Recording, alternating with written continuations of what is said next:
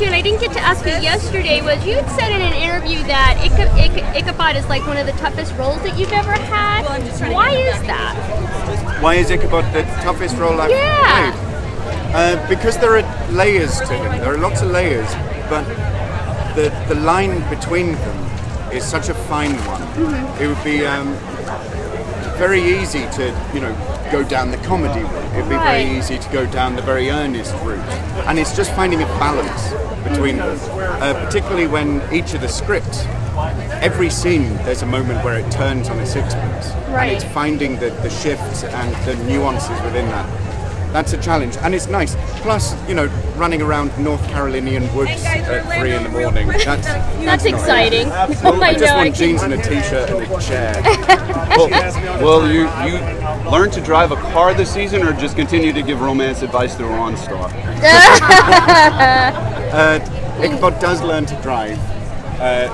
During that scene, actually, there's a few bits that, because obviously Ichabod isn't going to be the best driver in the world.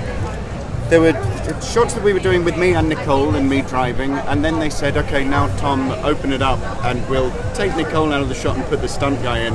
And one of the proudest moments for me is I made a stunt coordinator squeal. I love it. Do you do any ad-libbing or drop in any quips during shooting? I try not to. I think that we've got lots of very good writers, and I like to respect the writers with what they give us. That's what we work for.